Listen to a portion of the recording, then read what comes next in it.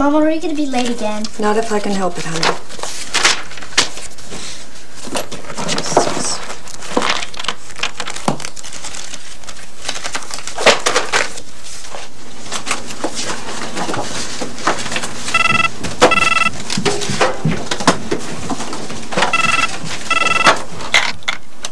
Deaton Honda.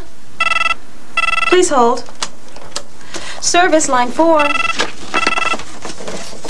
Deaton Honda.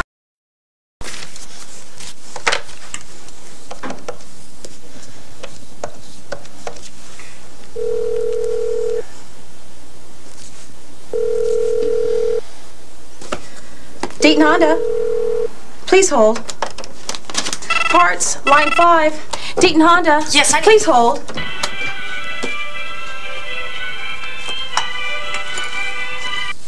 Yes, can I help you? Yes, I need help with my Honda. It keeps dying. Just a moment. Norma, do you know where the hard copies for these ROs are? I don't know. You'll have to check with Marty. Service line 4.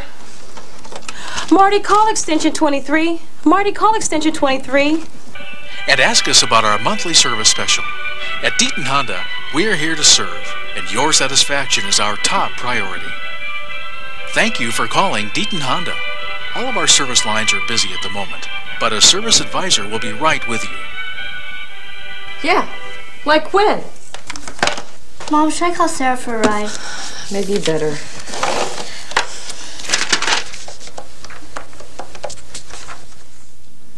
Taking care of the car is only part of our responsibility. The other part is taking care of the customer. Both are essential for a successful transaction. You could fix the car while not taking care of the customer and still end up with a problem. It happens. Morning rush, a service drive full of customers, phone lines lit and flashing, and a customer on line 4 who's running late with a daughter that needs to get to school, a job to be on time for, and a Honda that stalls. It only took a few minutes, seconds really, but time is one of the most important things to our customers. Demographic studies show that Honda customers are more educated, more professional, more upscale. That results in there being more time-driven customers. Time has become as important as money to them. And when they're dissatisfied, statistics show the majority of them, over 70%, don't bother to complain. They just take their business elsewhere. And that's not good for you or for Honda. Every service advisor could take care of every customer if they had an unlimited amount of time. The fact is, we don't. So how do we reconcile the real world with our desire to give our customers value-added service? In this series on telephone skills, we're going to look at one of the most valuable tools you have for reaching, serving, and satisfying your customers: the telephone. Used by over 200 million people every day to make literally billions of calls. It's typical these days to meet someone by phone before you meet face-to-face. With early bird customers, you might talk to them 2 or 3 times before meeting them. In some cases, this may be the only tool you have to ensure customer satisfaction and repeat business. That's what makes the phone so crucial. All the customer has to go on are the words you say and how you say them. For the moment, nothing else matters because the customer can't see you. If you handle the phone poorly, you most probably will offend or anger the customer without ever knowing it. They just don't call back. That's what this telephone skills series is all about. This initial part of the series has 5 specific objectives. When you've completed it, you'll be able to identify prerequisite skills that will help you use the telephone, identify specific behaviors such as courtesy, interest, and helpfulness, and how you can use them with your phone customers. Identify the factors in the work environment that can support successful telephone contacts. Identify procedural problems that can interfere with successful telephone contacts. And identify the elements of personal organization necessary to successful phone contacts. Remember, there are 2 other parts to this series. They're called handling routine calls and handling difficult calls. Each contains information you won't find anywhere else in the series.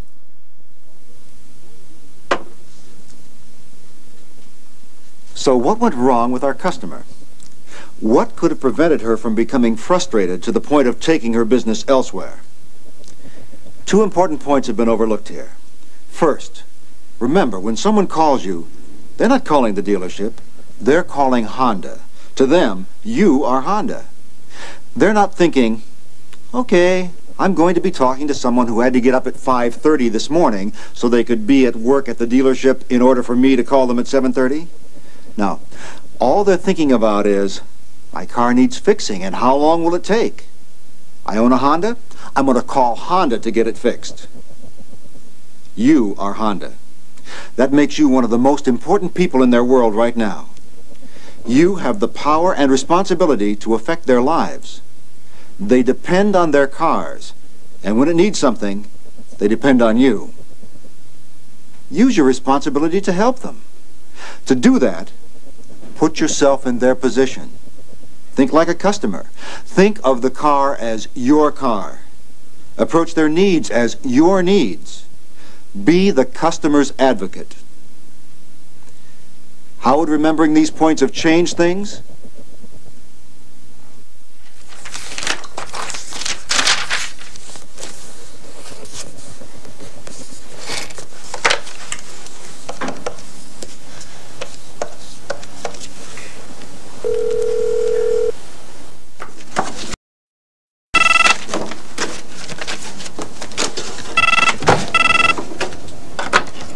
Good morning, Deaton Honda Service. This is Linda.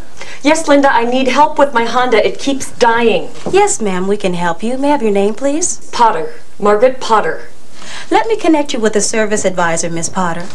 Can you hold for a moment? Yes, but please hurry. I'm already running late this morning. I understand. I will.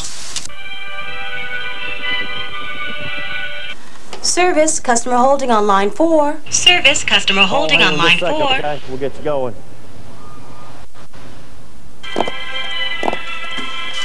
Miss Potter? Yes. Thank you for waiting. All of our advisors are busy at the moment. May I ask if you're calling to set an appointment or if you have an immediate service need? Both, actually. The car is running rough and dying, but I think I can make it in if I can get a loaner or if you have a driver who can stop by Lakeview School and then take me to work. I'll have a shuttle driver wait for you. When will you be in? I'll be there in 10 minutes. Thank you, Linda.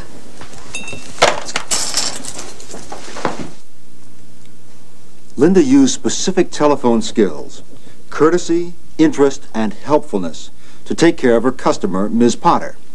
And it didn't take her any longer than normal to make her customer glad she had called Deaton Honda. You care about them. You're not just there because you work at the dealership. You're there because you care about the person. And I think that puts them at ease and makes them feel more comfortable. I tell them what my name is. I ask their name, and that way it makes it a little more personal. They're not talking to a computer or a robot or whatever. They are talking to a real human being, and so am I. Yes, I write down the notes, and then that way if I have any questions, I can always refer back to the notes so that I have taken down, and it helps me to help them a little better. I keep a list on my phone, and it helps to remind me to be courteous to the customer, to always ask the customer's name and to always give the customer my name, and to keep a chipper voice, because there are days when I am maybe having a bad day and I really don't feel like having this voice, but because the customer does come first, I try to make sure that I'm happy, that my voice is at least happy so that the customer is happy, and the customer knows that I'm listening to him and that I care about what he has to say. My list looks like this. Doesn't have to be anything formal, just something you can glance at while you're on the telephone to remind you of the key steps. It helps you on those, everybody has them, tough days when you wish you could be someplace else. Follow your list. Maintain the professional approach your telephone customers need and your job calls for. Courtesy and customer service include a variety of things. It's accepting the responsibility that you are Honda to the caller. It's giving the customer confidence with a statement like, "We can help you." It's being interested in the customer's needs. It's being helpful by offering the customer options and solutions. It's going the extra mile for your customers. on the lookout for ways to help. That's courtesy, and that's a good definition of value added as well. It's being the customer's advocate. Every person in the dealership makes an individual contribution to the satisfaction of every customer. That means that every individual in the dealership can make a difference in whether the customer is happy or not, whether they come back or not, whether they remain a Honda customer or not. Puts this tool in something of a different light. The biggest obstacle I face is the fact that customers can't see me. I have to use tone of voice to gain their confidence. The phone can't be taken for granted. Even though it may become routine to me, to that customer it's not routine. They call often from their home or their work. They're not under the same kind of pressure I'm under working in the shop. I can't be rushing them or frantic to get them off the phone. I have to take the time to listen to them. Letting them get it off their chest to get beyond that initial anger is very important. Often they will thank me just for allowing them to do that. The telephone is the most effective way to prepare the customer for coming to us. There is something about solving a problem for a customer and hearing that sigh of relief from the other side of the line. But effective telephone skills go beyond warm fuzzies. There are very practical benefits for you. They lead to less time on the phone, less stress, repeat business, more personal success, and a more successful dealership service operation. Good morning, Deaton Honda Service. This is Norma. Yeah, I need to talk to somebody about my car. I'll connect you with a service advisor. Please hold. Good morning, Deaton Honda Service. This is Norma. Yeah, I need a price on a tune-up kit for a Civic. Just a moment, I'll connect you with parts. Service, customer holding on line 3. Service, customer holding on line 3. Parts, line 2. Parts, line 2. Good morning, Deaton Honda Service. This is Norma. Oh, I thought nobody was going to answer. I apologize for the wait. Can I help you? Yes, you can give me some details about your ad in this past Sunday's paper. I'm sorry, I don't have the ad here. It's about the free filter with an oil change. Is there somebody there who can help me? One moment, I'll connect you with a service advisor. If the phone system is inadequate or there are simply not enough people to operate it properly, these problems need to be identified and solutions suggested. Maybe backup procedures are needed for peak times, like early morning or late afternoon. A little help for 15 minutes could make a world of difference. When the dealership offers a specific promotion, a copy of the ad can be the best preparation for handling calls about it. Call the dealership sometime and ask for yourself. It's a great way to check out the system in action. Little things, attention to details, can make all the difference. Good morning, Deaton Honda. This is Norma. Yeah, I need to talk to somebody about my car. Good morning, Deaton Honda Service. Yes, sir. May I have your name? Steve Parks? Parks, Okay. line 5. Did you wish to set up an appointment for service, Mr. Parks? Yes, I need 2 new tires for my Good Accord. morning, Deaton Honda I'm Service. sorry, This Mr. is Parks, we Linda. don't sell tires. However, one of our service advisors could All of recommend a our tire advisors dealer are to busy you. at the Would that moment. help? Oh, May I ask yes, if you're calling to please. set an Okay. appointment? If you'll hold for just a moment, I'll connect you with a service advisor. Yes, I have the ad. It includes a free oil filter with an oil change. And if I want something else done to the car while it's in? Yes, we can schedule that at the same time. May I connect you with a service advisor? Yes, please. Would you mind holding for one moment? Not at all.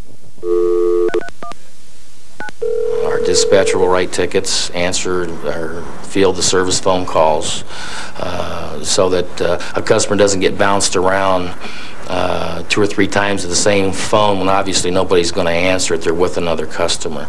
So from that standpoint, we can go from 2 service advisors to 4 service advisors if, acting as service advisors. And basically, it's understood here that the customer, anything to do with a customer comes first. Anything else that you're doing is secondary to that. So we have additional manpower available to help if it's extra busy. Thank you. The service advisors and I are in touch, obviously, every day. And so that nothing is that can be improved, it needs to wait for a meeting. The time to bring that up at the time you realize there's a better way of doing it. Making sure things are running smoothly involves everyone in the dealership, with the understanding that efficient procedures mean a more profitable operation and satisfied customers. That means setting priorities and reviewing the way work is currently handled and accomplished, with a free flow of ideas and suggestions for getting the job done. Establishing a customer scheduling system and a person responsible for it can tame the typical morning chaos, and it can free service advisors to meet customers on the service drive while returning customer calls when necessary. Getting ready for the phone also involves personal preparation. Again, the little things that define value added. They might include knowing the policies of your dealership. Could you answer a question without having to transfer it? Know your dealership personnel and organization. When you must pass a call along, make sure it goes to the right person the first time. Know your product as much as possible. You're the front line of information for the customer. Know the limits of your authority and responsibilities. Help as much as you can, but not more than your position allows. Have reference information available. It may be an RO or a summary of the service menu, but having information at hand is a key to efficient telephone skills. It builds customer confidence to hear, yes, I have that information right here. Be prepared for questions. What would you want to know? Could you answer your own questions? Don't be afraid to say, I'll find out. Taking responsibility builds confidence in customers. Giving them answers ASAP will confirm that confidence. All right. At this point, you should have your 5 objectives firmly in hand. You should be able to identify prerequisite skills that will help you use the telephone, identify specific behaviors such as courtesy, interest, and helpfulness, and how you can use them with your phone customers, identify the factors in the work environment that can support successful telephone contacts, identify procedural problems that can interfere with successful telephone contacts, and identify the elements of personal organization necessary to successful phone contacts. All in all, though, remember that building customer confidence in your dealership's ability to fix their car and meet their expectations is the cornerstone of Honda service. And it's only as good as you are. You are Honda. You're the difference. Stop by How you use the telephone is an essential part of what separates Honda service from the crowd. I'll be there in 10 minutes. Thank you, Linda. Which is what we all want.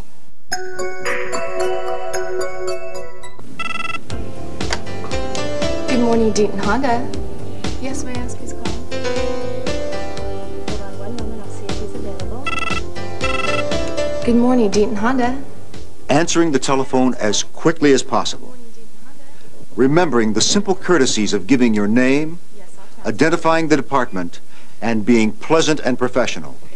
And listen. I try to catch all the phones on 3 rings, just common courtesy, because I know how much I hate it when I call somewhere else and the phone rings forever. And I treat everybody like they were a friend. You go out of your way to do something extra for them to try to gain their confidence and their business. I try to keep everything polite and quick as possible.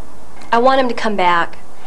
I guess that's the bottom line, is getting your customer in and keeping them. You don't want them to not be happy with you and go somewhere else. About a minute to gain the confidence of the caller, to give him or her the assurance that you and the dealership you represent can do the job. 60 or so seconds to get things off on the right foot. That's where we'll begin in this portion of the Telephone Skills series. This second of 3 programs on using the telephone for quality customer service and satisfaction. The other programs in this series deal with general telephone skills and with handling difficult calls. Here, we're talking about routine calls with these 2 objectives.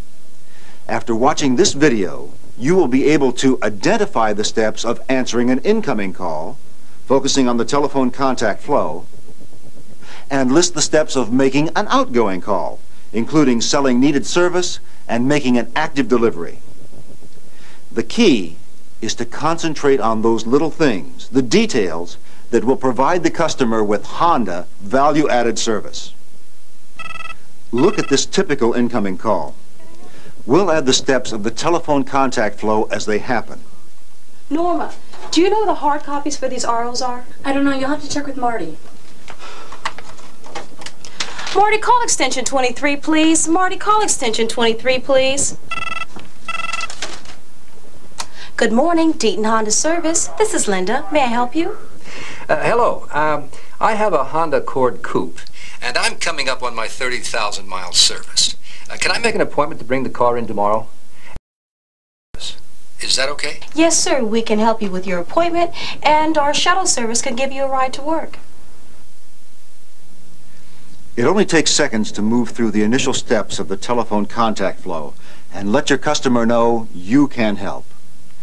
In our program on general telephone skills, we've already talked about being courteous, interested, and helpful as part of value-added customer service. And these skills play an important part in the initial steps that lead to taking specific action on the customer's behalf. Could I talk with someone who could explain the 30,000-mile service to me? Just what goes into it? If you can hold for just one moment, I can connect you with one of our service advisors who can explain it to you. Fine. Just a moment. They have kind of a cheat sheet of certain types of services that we do, 15,000 miles and 30,000. They try and ask, what does that include? And there's a whole list. You try and run down that list as quickly as possible. Sometimes people don't want to hear 26 list of things that they actually do, but just the basics and how much they cost. I answer a lot of those questions. So it kind of relieves the service advisors when they're really busy with customers. You try and explain to them, if their particular service advisor is busy with a customer, you explain to them they're busy. Can someone else help you? Can I help you in any way? Can I take your name and number, have them call you back? Things like that. So they feel like they're important too, instead of just going, oh, well, he's busy, So you try and help them that way. Most people have first contact with the dealership on the phone. And if you don't, answer the phone right away or properly, they just kind of get a bad taste in their mouth. So you have to kind of make sure that you do make a good impression. Just the tone of your voice, I think, changes what you say and how you say it is more important than, if you just say, hello, this is Christine, instead of saying, hello, this is Christine, can I help you? It changes the attitude towards the other end of the phone, I think. And the customer will appreciate your attention to other steps in the telephone contact flow. Yes, the brakes will be inspected. Front and back? Yes, sir. We'll inspect the front calipers and discs as well as the pads. And we'll inspect the rear brakes, note the amount of wear front and back. Well, thank you, Rod. I'll see you tomorrow. All right, Mr. Gentry. You're scheduled at 7:30 Wednesday morning for your 30,000-mile maintenance on your 1987 Honda Accord. If you'll pull right into the service drive, we'll have everything ready for you. Will that be okay? No problem. Can I do anything else to help you, Mr. Gentry? No, that's all. All right. Thanks again for calling Deaton Honda, and we'll see you in the morning. See you then. Bye-bye. The telephone contact flow. Look at the steps one more time. Answer the telephone promptly. Establish rapport. Listen carefully. Formulate your plan of action. Communicate your plan of action. Get the caller's agreement on that plan of action. Follow through. Coordinate action proactively. Provide information professionally. Express appreciation. On an average day, your dealership will go through the individual steps of the contact flow a couple of hundred times. It's most successful when attention is paid to the little things and to the details like personal organization and preparation. Having a scratch pad close at hand to take notes. Having a service menu, priced by model if necessary. And having a list of the most common repairs complete with replacement parts and current prices. They'll all help you handle incoming calls more easily and serve your customer more effectively. Make sure your maintenance intervals and service procedures match what's in the owner's manual, service manuals, and service news. And make sure that when you provide a caller with information, you provide them with complete information. As important and helpful as it is to provide information over the telephone, incorrect information and incomplete information are common causes of customer dissatisfaction. Incorrect information usually occurs when the customer has a resource that contradicts the one you are using. It may be an owner's manual or perhaps a past service record. The same problem can occur when the information provided is confusing, too complex for the caller's understanding, or is not specific and definite. The mistake of providing incomplete information has a similar cause. It usually comes from not taking the time to review the information with customers to make sure it's enough to meet their needs. It may also come from passing off questions with a "don't worry, we'll take care of it" response or attitude. We want the caller to have confidence in the work we can do for them.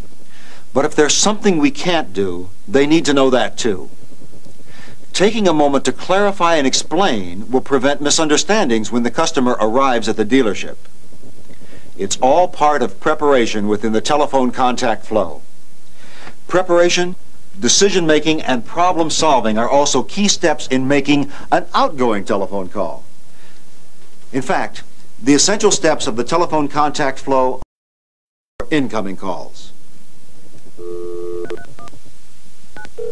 When I get ready to call a customer back, I need to prepare myself mentally so that I have clearly in mind what I want to say. I need to present to the customer concisely the information I need to convey. I will look at the work order, check the customer's name, check the recommendations. Again, if I have any questions on those, I will check with my mechanic before I call a customer. When I call them, I tell them why I'm calling them. I tell them what the need is. Usually if it's a brake-related item, I'll tell them that they're worn down to the limit sensors. I'll have a price for them at that time. I will tell them how long it will take, if there's any anticipated delays due to parts holdup, confirm the price to them. Usually sometime during this conversation they've indicated that they want it done or they'll need to call me back, or if they can't do it, they just say they can't do it. If a customer has questions regarding what I'm proposing, then I have to have the answers for him. If we need to prioritize repairs because they can only afford to do a given item, then I will certainly agree with that. I don't try and push anything on them. They ultimately have to make the decisions because it's their car. Sometimes some customers, for various reasons, will not be able to do a given item on that day. They've indicated possibly they may be able to do it later, but they're just not sure. So I agree with them at that point. That's the best thing to do. What I'll do is I'll take my service callback file here, and I have Amy Krause on here. I'm supposed to call her back next week. I come in on Mondays and I check my callbacks for that week, and then I'll give them a call 2 or 3 weeks from now. Customers appreciate that because they know you are sincerely concerned about their car's needs, and usually by that time they're ready to do something with the car.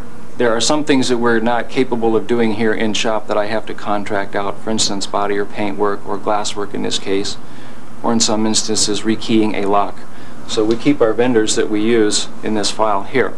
If we have certain time available during the day, if the car is here in the shop, then I can call these people and they will come in and perform that service for us. But infrequently a customer will call in, they have an emergency, it's an immediate need, I can't work them in or we don't do it, so I simply give them this number. Making an active delivery is a typical outgoing call, and it emphasizes the value of preparation, decision-making, and problem-solving, although most of the steps have been completed by the delivery stage. Still, each step is summarized as you explain to the customer what was done to the car and confirm the details of pickup. Hello, Mr. Gentry. This is Rod Schaefer at Deaton Honda. I just wanted to let you know that your car is ready. Finished early? Yes. You can even come and pick it up earlier than scheduled if you like. No, I'll probably still come after work. I appreciate the call, though. Do you have a moment? I could go over the details of your 30,000-mile service if you'd like. Well, I have to go to a meeting right now, but you were pretty thorough when I talked to you yesterday. Well, I wanted to let you know that your car is ready, and we recharged the air conditioning system and checked the brakes. Okay, well, I'll check it when I come by. Is there anything else? No, that's all, Mr. Gentry. Your total bill comes to $294.94. Now I'll let Linda know you're coming in at 6, right? Right, 6 o'clock. We'll see you then, Mr. Gentry. Right. Bye. Okay, bye-bye. The active delivery telephone call has its own specific steps. First, organize your information in order to present it properly and correctly to the customer. Have all the information you need in front of you, including the completed repair order. Explain what has been done to the customer's car, and be ready to answer any questions the customer might have about a specific part of the service. Confirm both the total cost of the service and the time the customer will arrive to pick up the car. And express appreciation to the customer for their business. All of this prevents questions at 6 o'clock when the customer picks up the car. Routine calls, incoming or outgoing, can be the most important calls of the day. And what you've just seen should prepare you to identify the steps of answering an incoming call, focusing on the telephone contact flow, and identify the steps of making an outgoing call, including selling needed service and making an active delivery. Keeping a keen eye for the details, being prepared to offer the little things. That's what separates Honda's value-added service from the others. Customer satisfaction is the hallmark of Honda Automotive Service. In fact, we pride ourselves on going the extra mile to provide value-added customer service. It's part of what makes Honda products and Honda customers stand out from the crowd. So what do you do when the customer isn't happy? How do you handle a customer complaint? Is there any way to successfully tell the customer no? And where do your telephone skills fit into the whole picture? Those are the questions we'll answer in this program of the Performance Telephone Skills Series, Handling Difficult Calls. When we've finished, you should be able to identify the steps of handling a customer complaint call. Identify techniques for how to say no when necessary in an effective manner. And do both things in a professional way that shows your interest in the customer's satisfaction and repeat business, even in a difficult situation. Before we work through the following scenarios, remember that this is the third part of the Telephone Skills Series, and you should have become familiar with the techniques in parts 1 and 2 already. It's important to watch each program carefully.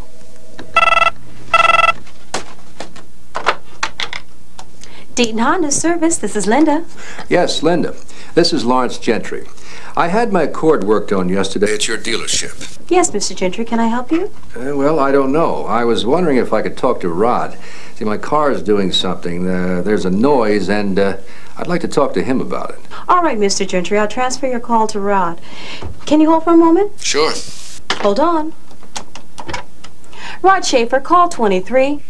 Rod Schaefer, 23. This is Rod.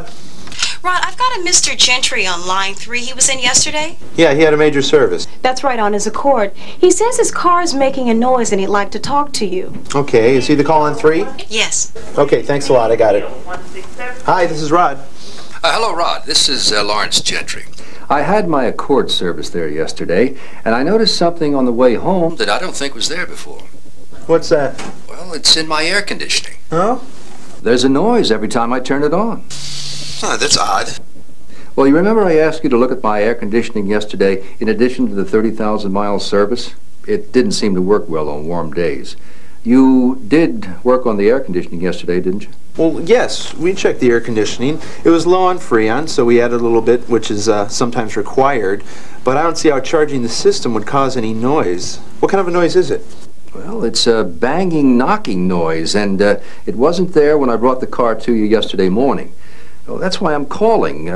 Could something have gone wrong during the service? Well, nothing the technician did during the service would have caused the noise in the AC. Sounds like your compressor's got a problem. What? Here you are. 87 LXI Accord. Yep, it's probably the compressor. Why don't you bring the car in and let's check it out? But the problem wasn't there yesterday morning when I brought the car to you. That's why I'm calling.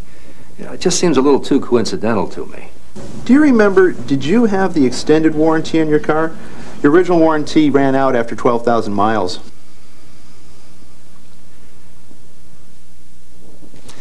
I don't think this customer is satisfied. Nor has the situation been resolved by the service advisor inviting him back in. What went wrong here? Mr. Gentry's question started out as a point of curiosity. What could Rod have done to take care of it before it became a complaint? The answer begins with a return to personal preparation, preparing yourself to serve the caller with an attitude of interest and helpfulness, no matter who's calling or for what reason. Remember, remove distractions. Put other items aside when talking on the phone. Concentrate. One customer, one caller at a time. Have something to write on. Take notes. It helps your listening. Remember to be pleasant. The basic skills of courtesy, interest, and helpfulness apply to every call. Now, a caller doesn't have to be screaming in your ear to make it a complaint call. Using these personal preparation skills for every call will help you be prepared in the event of a complaint. If you can get their trust over the phone, and when you're talking to them personally, it's an extension of that. And so most of our business is by phone. It seems to relieve some of the anger if they can say their story first and then hear our story, or just taking care of their problem by listening. It has calmed them down considerably. That's the first step. You have to calm them down. Put yourself in the position of the caller and do what they expect. If they expect that you be courteous and helpful, and maybe more so than what you think that they would need, do it. It only takes a few extra seconds. Solving problems is the cornerstone of Honda value-added service.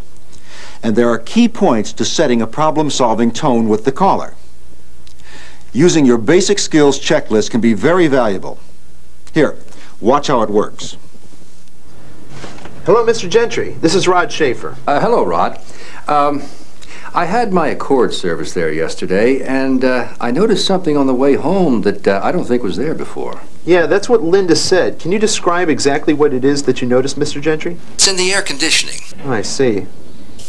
As soon as I turn it on, there's a banging or a knocking noise. It's pretty bad. A banging or knocking noise as soon as you turn on the AC? And that's right. I'm sure it wasn't there when I brought the car to you yesterday. I can understand your concern, Mr. Gentry.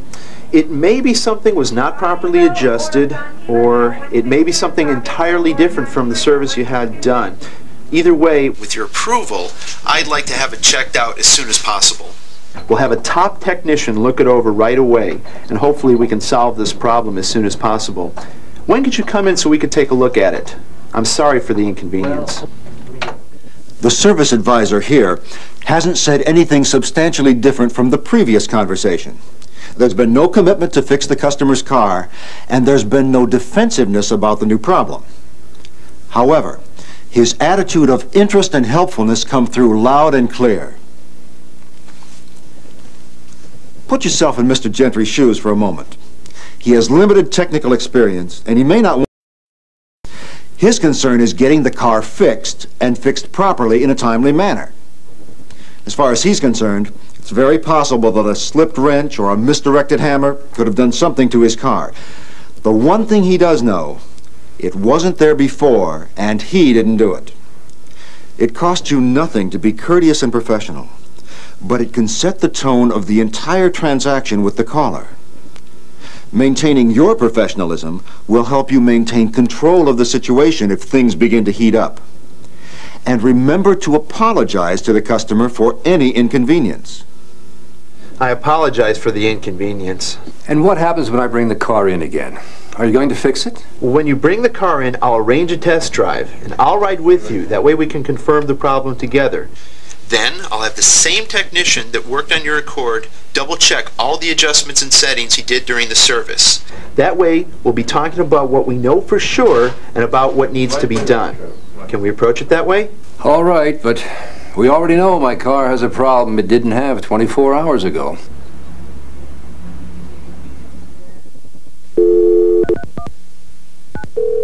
So if I can get to the bottom of the problem, it helps to get them neutralized, and then you can talk to them in a rational way. I don't allow myself to... the customer has the right to be angry. I don't. I put myself in this position to service them, and if I tend to lose my temper or lose my ability to think through the problem, then you lose the customer.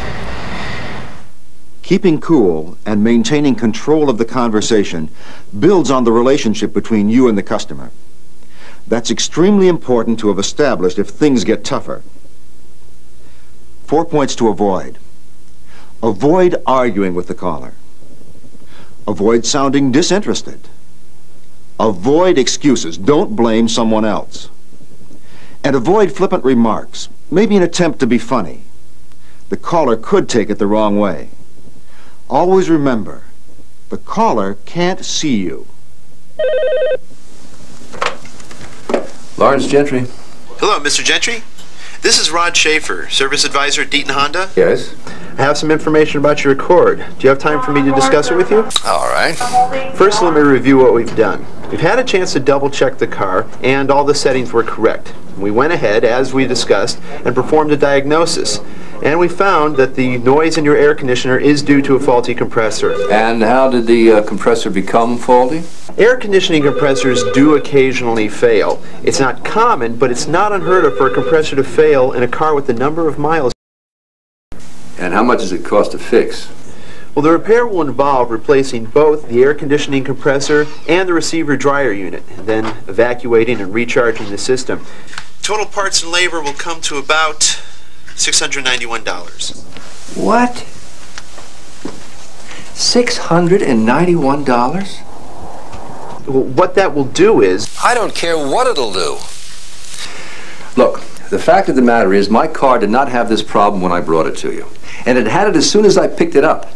That tells me that one of your mechanics did something. He dropped something or slipped up somehow and screwed up my car. I'm not about to pay you $691 to fix your mistake. Well, I understand your feelings, Mr. Gentry, but I can assure you that the problem is purely coincidental with the service. Yeah, too coincidental if you ask me. Rod, I want the car fixed. Well, then may I give permission to the technician to install the new compressor? Exactly. But I'm not going to pay for it. I don't understand. Oh, yes, you do. You understand perfectly. I'm telling you to fix the mistake that your people caused and to give me my car back the way it was before. We want you to be happy, Mr. Gentry, and we want your car to run exactly the way you want it to. Well, then fix it. For free. Well, that's an unusual request. But let me suggest something. Let me discuss the situation with my service manager. What's his name? Marty Dietrich. How do you spell his last name? D-I-E-T-R-I-C-H. As I said, let me discuss the situation with Marty and see what can be done. Will you be available at this number? The only thing that better be done is to have my car fixed. I understand your position. Will you be available at this number? Yes. Okay, I'll call you back then. Fine.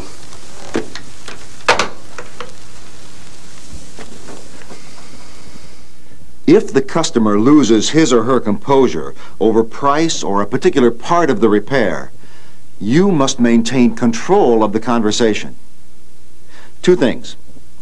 Isolate the customer's problem and keep the conversation moving to a solution of that problem. How would remembering these points have changed things? What? $691? Mr. Gentry, it appears that you think this is too much. Is that correct? Absolutely. The fact of the matter is that my car didn't have this problem when I brought it to you. And it had it as soon as I picked it up. That tells me that one of your mechanics did something. He dropped something or slipped up somehow and screwed up my car. You're saying that the problem is one of my technicians' fault, while we feel that the problem is purely coincidental with the servicing and charging of your compressor. It seems that we're in an impasse, aren't we? Well, I'm not about to pay you $691 to fix your mistake. Well, I can understand your feelings, Mr. Gentry, and I do want to resolve this. I don't know where you're headed with this, but I want the car fixed. We want you to be happy, Mr. Gentry, and we want your car running exactly the way you want it to. Here's what I'd like to do for you, if it's okay. I'd like to discuss this situation over with my service manager. The reason I want to do that is to make sure that I've done my job as well as I can. Would that be okay? What's his name? Marty Dietrich. How do you spell his last name? Dietrich. As I said, let me talk the situation over with Marty and see what can be done. Fine. One last thing, Mr. Gentry. If we can't give you what you want, is there anything else we could do to resolve this problem? Well, the only thing that better be done is to have my car fixed. I understand your position. Will you be at this number? Yes. Okay, I'll call you back within the hour and give you our position on whether we can assist you in this matter or not. Fine. Okay, bye-bye. Very important. Ask the customer what will make him or her happy. Is it all or nothing? Is there a middle ground of compromise? Again, it costs you nothing to ask, and the question keeps the negotiations open. Hopefully, the caller's complaint can be solved without incident. If that's impossible, it's very important to follow specific steps. First, make sure you know what the customer wants and why. The customer here wants his car fixed for nothing because he's convinced the dealership caused the problem. Explore all the options your dealership can offer the customer, and make sure the list is complete before calling the customer back.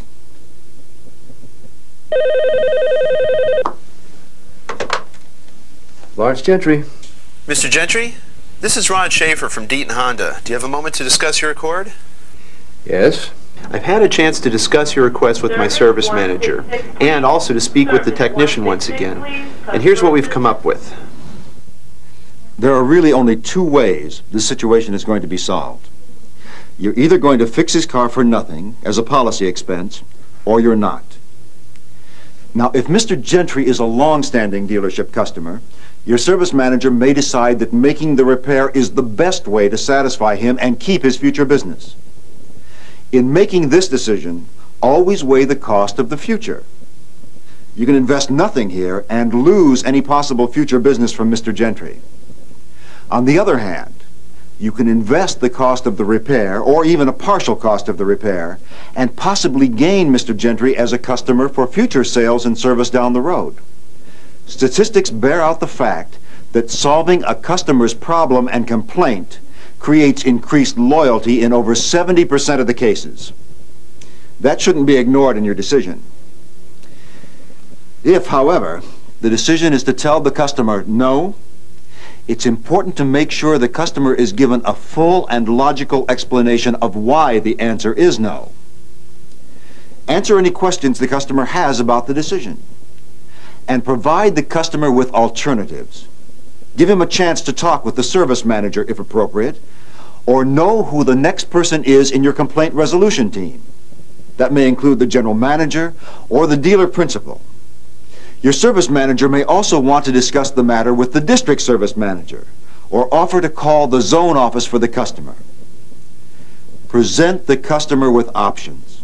Suggest a second opinion to confirm your diagnosis and explanation. Let the decision be the customer's.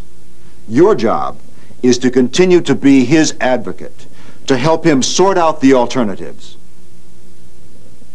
As we discussed earlier, we've had a chance to thoroughly recheck all the work done in your Accord relating to the 30,000-mile service and the air conditioning work done.